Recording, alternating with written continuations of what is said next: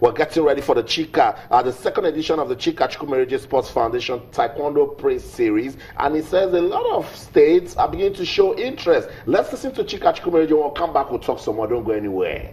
Stay. Hosted in partnership with the FCT TaeKwonDo Association, but it was made open to other states for two reasons. One, it was going to be very unfair for just FCT athletes to benefit from the latest gear.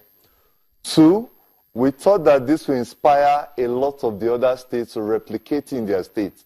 Because in every state, we want to see if we can inspire people to host events consistently so that the young ones coming up can have the opportunity.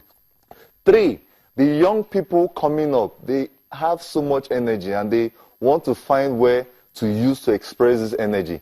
The coaches teaching them, they just keep teaching them, but there are no competitions for them to really see if what they are teaching them is being assimilated.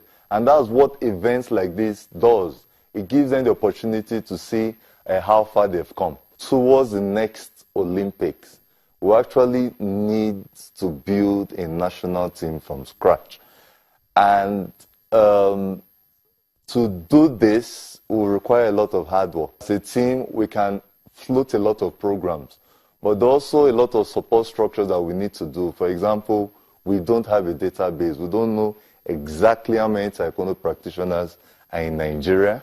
We don't have an effective feedback system to listen to the yearnings of the people we serve and all that.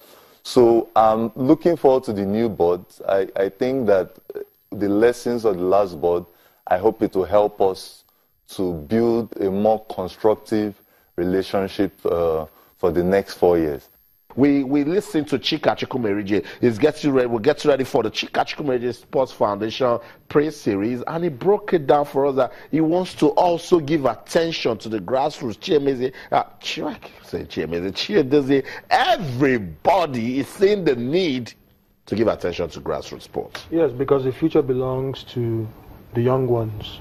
We want to start making the right moves right now, and stop making the mistakes that were made in the past. I remember, I take, I actually take this personally because I practiced TaeKwonDo as a young child growing up, but I wasn't given the necessary encouragement. That's right. Who knows where I would have been right now? Maybe I would have been a Saboni or something, very, very high ranking. But really, Chika Chukwumerije is doing a very good job right now. Yeah. He's giving back to the grassroots, giving back to the young ones, and then trying to show that many TaeKwonDo cars will arise who will even beat what he did during the Olympics and the All Africa Games. So really, it's a welcome development, and we expect to see more of that. That's right.